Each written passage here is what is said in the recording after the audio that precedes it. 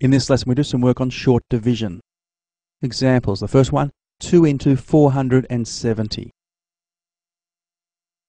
So the 2 into 4 goes twice.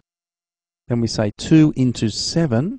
Well, that won't go exactly. It will go 3 times, and there's 1 left over. 2 into 10 goes 5 times. So our answer there, 235.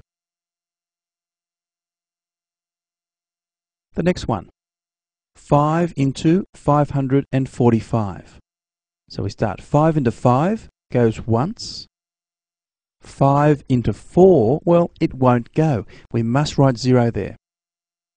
And because we haven't used up that 4, we bring it across there.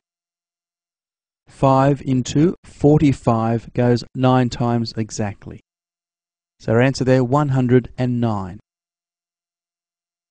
Fantastic. The next one, 4 into 3036. So let's start 4 into 3. Well, it won't go, and because we haven't started writing any numbers down, we don't need to write 0. We can go 4 now into 30 though. 4 into 30, well that goes 7 times. 7 fours are 28, so there's 2 left over. 4 into 23. Well, it will go 5 times, okay? 5 fours are 20. So there's 3 left over. And 4 into 36 goes exactly 9 times. So our answer there, 759.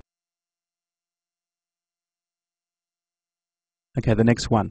All right, much bigger numbers. They're getting bigger, but the process is exactly the same. So we start 6 into 2. Well, it won't go.